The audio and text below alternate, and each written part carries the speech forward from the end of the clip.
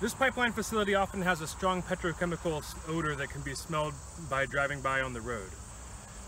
This site, operated by Dominion, now owned by Berkshire Hathaway, operates numerous pipelines in the vicinity. As with wells, there is an issue with pipelines and infrastructure such as this in close proximity to homes. A portion of this site is only about 50 feet from the nearby house.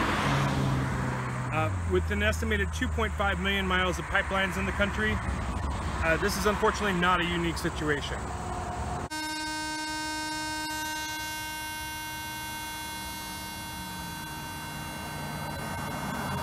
There are an average of 1.7 pipeline incidents reported every day around the country, some of which are catastrophic.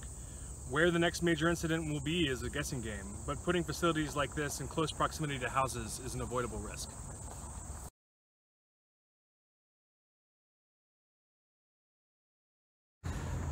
This tank in the distance is part of a large battery of tanks from Industrial Terminal Systems located on the Allegheny River just south of New Kensington, Pennsylvania.